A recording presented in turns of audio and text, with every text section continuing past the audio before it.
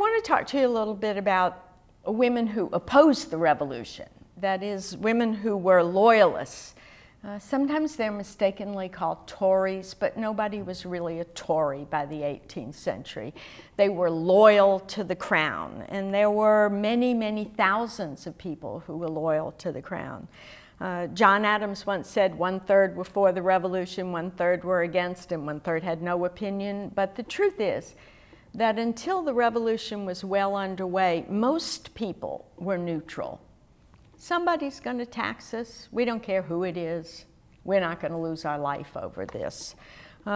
So the ones who remained loyal, even after independence was declared, suffered tremendously as a result. They were the minority in many places, and they were much less well organized than the revolutionaries.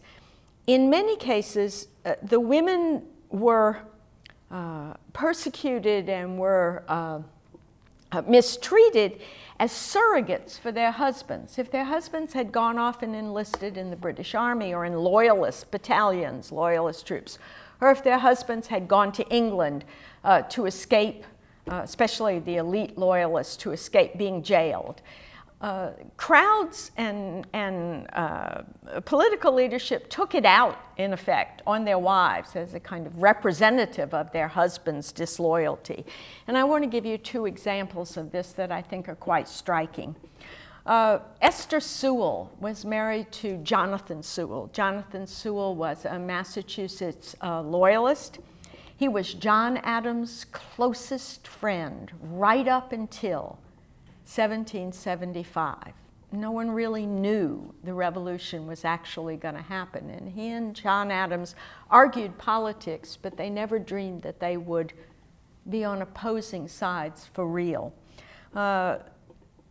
John Adams had actually courted Esther Quincy before Jonathan Sewall had, but John Adams was short and round and never stopped talking. And Esther Sewall was much more taken by a much more attractive, fun-loving gentleman named Jonathan Sewall, and she married him. Jonathan Sewall's career went very well in the 1760s, 1770s. He was appointed Attorney General, which was a plum position paid for eventually by the royal government.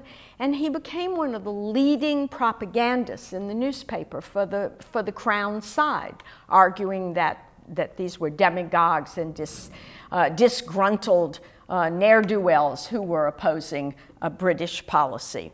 And so he became, along with Thomas Hutchison of Massachusetts, one of the most hated men in Massachusetts by the men who were the, quote, radicals who would eventually become the revolutionaries. He had a beautiful brick house in Charleston, right outside of Boston, and his wife was home one evening with her two young sons. Sewall was in Boston, Massachusetts, and all of a sudden a crowd of angry men and boys surrounded the house. They were demanding that Jonathan Sewall come out so they could hang him. They wanted to wreak their revenge on a man who had written so many articles in the newspaper defending the king and defending Parliament. Esther Sewall went to the door and she said, he's not home, he's in Boston. Rocks began to hit the windows of the house. The crowd became more and more unruly, and Esther realized that she and her sons were in danger. She was a very clever woman. She came back to the door and she said, "My husband isn't here, but I'm sure he would issue this invitation to you. Why don't you come in and go down to the wine cellar and take some refreshments?" They came in, they drank up most of the wine, and they left, and Esther was safe. But it must have been an extremely frightening experience because the men in that crowd were her neighbors. That is, she recognized the men who were trying to kill her husband and trying to do harm to her and her sons. And this is the sense of isolation that many of these Loyalist women, especially the wives of prominent men, experienced. Grace Galloway is another example of this. Joseph Galloway, her husband, had been in the Continental Congress, and at the last minute he said, I cannot break my vow of loyalty to the king. And immediately Pennsylvania radicals came after him, and he fled first to New York, where the British Army was, and then to England, where also Jonathan Sewall would eventually go. He left Grace Galloway behind because, like many Loyalist men who were wealthy, he thought that if his wife was there on the property, they would be, the revolutionaries would leave that property alone. Most of them were wrong about that. Now, Grace Galloway was not a woman of the people. Her father was one of the wealthiest men in Pennsylvania. Her husband was a prominent man, and she was a snob. There's no getting around it. She was quite a haughty woman. And she said that this revolution has nothing to do with me.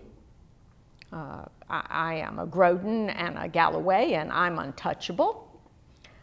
It turned out that that wasn't true.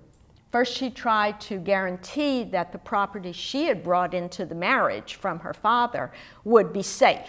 If they wanted to confiscate her husband's property, that's fine, but hers should be safe. And she lost that battle.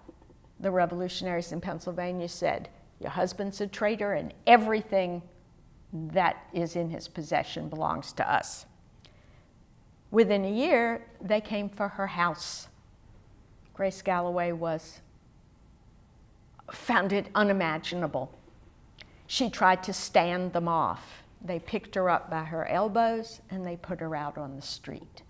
She wound up living for several years in abject poverty in a rented room.